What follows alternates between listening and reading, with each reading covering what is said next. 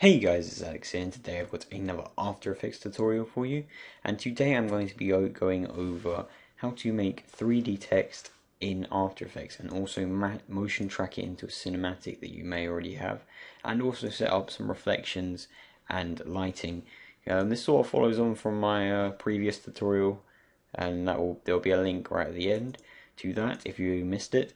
And that's where I showed you how to make some 3D text and use some optical flares and lights, but now I thought I'd take it to the next level and I would show you how to maybe composite into a cinematic. And as you can see on the example here, you can see the reflections and they are actually all completely in line with the they're reacting to the surroundings, so as if this was actually there, which just makes it feel a lot more real.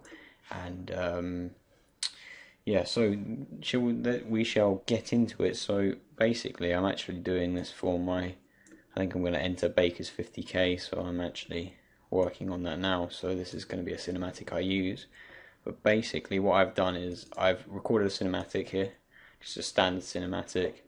I've scaled it up and just positioned it to get away the HUD, and then I've pre-composed it, and I'm just going to drag this into a new composition. So I have this at the moment. I'm just going to trim this down a bit. Oh, wrong key. So I'm going to press B, and then I'm just going to trim that there. And now what I'm going to do is, now you will need CS6 for this, and I definitely recommend you go get it because it has some really nice extra features that can help you out and speed up your workflow a lot more. So basically, in the new CS6 there is a 3D camera tracker, so that saves you going into Buju and then exporting it and then re-importing it, which just is very time consuming. But all you've got to do is just type in 3D camera tracker. I apologise for the loud keyboard as well. And you can see that we've got this, so we can drag this onto our clip. Now straight away it will start analysing the background, and you can just leave it, and because it's in the background you can actually just go through your different workflow. You can go into your different compositions and carry on working, and if I was to come back, that would be still analyzing in the background. So as you can see up in the top here, it's already on 10% pretty much, and it's flying through the frames. So I don't see much need to actually stop the tutorial because that will be done very soon, most likely. But I thought while we were waiting I could show you maybe a sneak preview of what I've actually done so far. Now this clip hasn't really worked and I think I'm going to have to change some of that. But I've sort of synced all of this up and it's looking really nice. And I've got these little audio bars along the feed here, and also some motion track text along here. And it's looking really nice, and I think this could be one of my best edits. I've got a nice color correction. Got some nice scope animation in and things like that. I think I actually rendered some of this out. Yeah, I did. I could show you this quickly. So this is just it.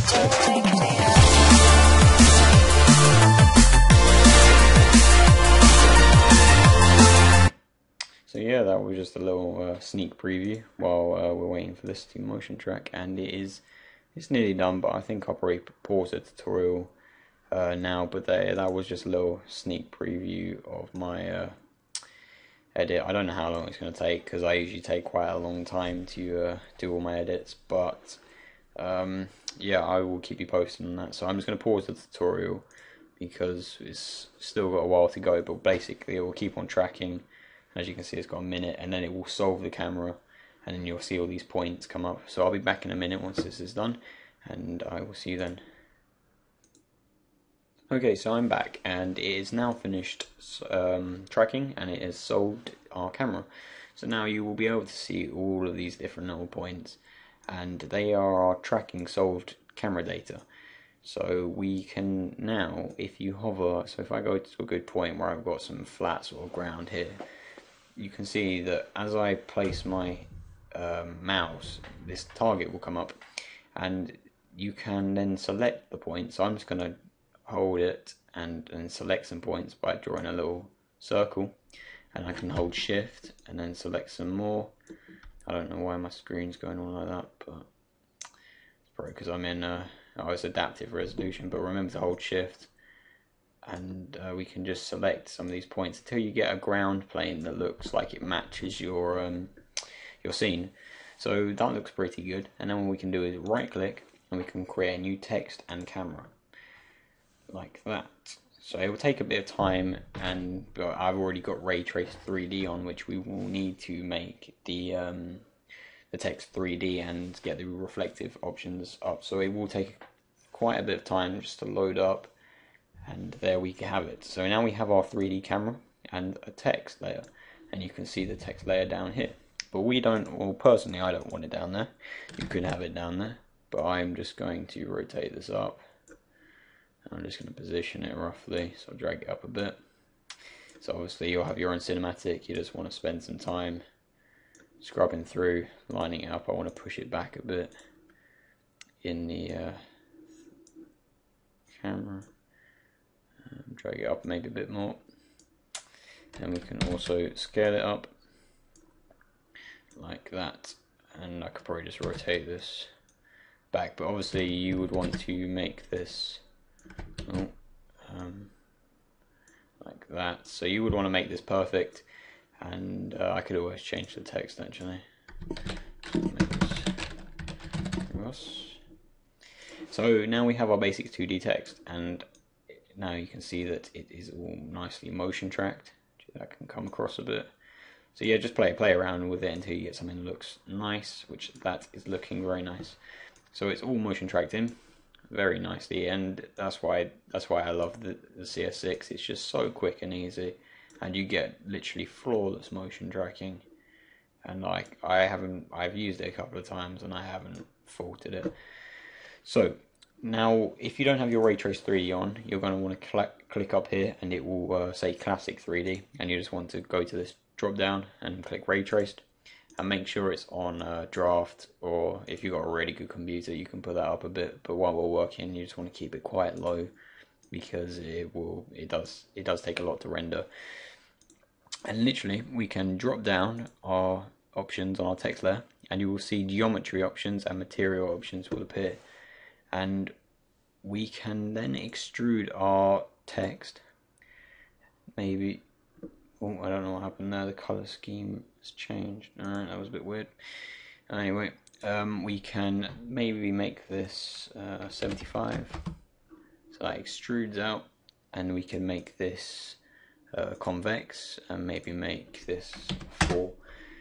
So now we have a nice bevel on it, but you can't really tell anything because we need to set up our lights. So we're going to go layer, new, light, and we're going to make it a parallel light. Make the intensity about 50, and make sure cast shadows are on, and shadow darkness is about 200 with a fall off of none. And we can click, and now you will see we get some, it looks a bit better because it has some nice sort of shadows to it. So we can just drag that in a bit closer, and we can make another light.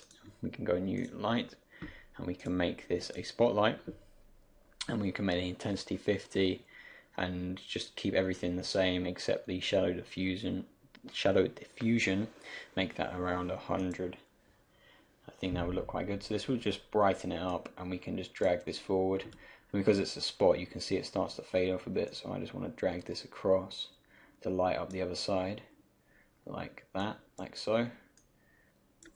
And then we can make another light, and this can be an ambient light, and this is just going to make everything a lot brighter, as you will see, like that. So now we have our lighting set up.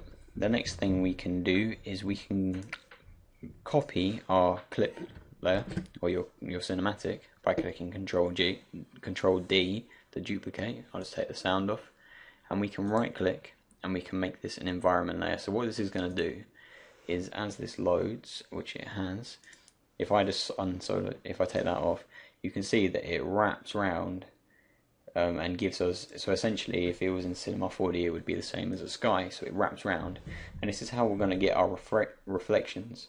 But before we do that, what we can do is we can type in camera,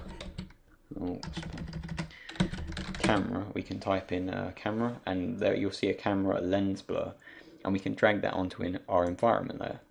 And what this will do, this will just blur it out, So we don't want our reflections. Well, I personally don't want my reflections very sharp. I want them quite blurred, so you can't actually really see them, which is how it is normally in real life.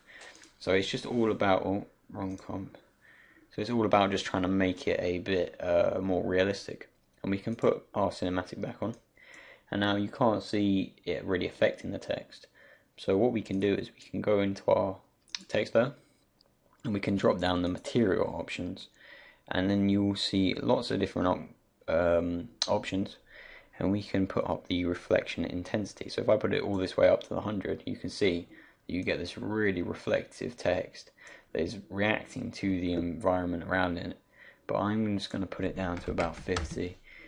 And I mean, you can mess around with a lot of these. So you can change with the specular and like that, which will make it a bit brighter. And there's so many customizations you can do. And I mean, literally anything is now motion trackable because we have this camera. So I mean, you could do anything. I'm just trying to think of something that you could do. So like, obviously what I touched on before was the optical flares. So say if I just try to do this quickly. This is just an example of something that you could do. And then we can make it 3D. And now if I just change the blending mode to add, you can see that this should be motion tracked into the scene. Oh, it's a bit far away at the moment. I don't know really. Oh, here we go. So now if I just zoom back in, you can see the little flare there. Obviously you need to play around with it and whatnot, but you can see that that is staying in the scene, and that looks really quite nice. So you could do some cool stuff with this. I mean, that even looks quite cool. You could drag that like behind your text layer or something, and have it sort of boosting from behind. I have no idea, but you could play around with it and do whatever, but that will be all motion tracked into the scene. So yeah, that is basically the tutorial, and I hope you enjoyed it. And I will be doing a tutorial on the Cinema 4D lights, but I don't actually have Cinema 4D on this computer because I just recently got a new computer. So I'm going to be trying to get that all set up, and then I will make a tutorial on that. But yeah, I hope you enjoyed, and if this interested you and you liked it, then drop a like. And yeah, thank you for watching, and I will see you on the next one. Yeah, thanks guys.